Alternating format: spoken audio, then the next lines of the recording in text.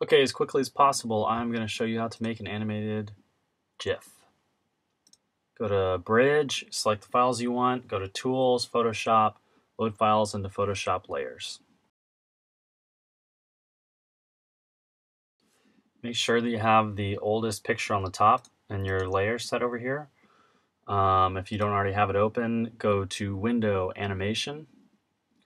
Then go down to the animation bar and click this little hidden button over here.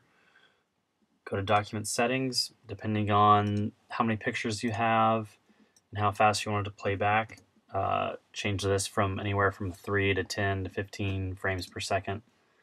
Go back to this button again in the bottom right on the animation window. Go to Make Frames from Layers.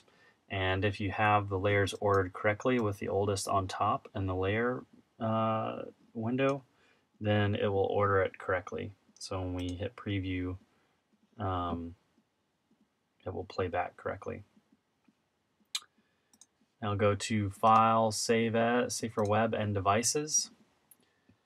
Choose your image size over here, save once or forever, and save it out. And that's all you have to do. Now you have an animated GIF.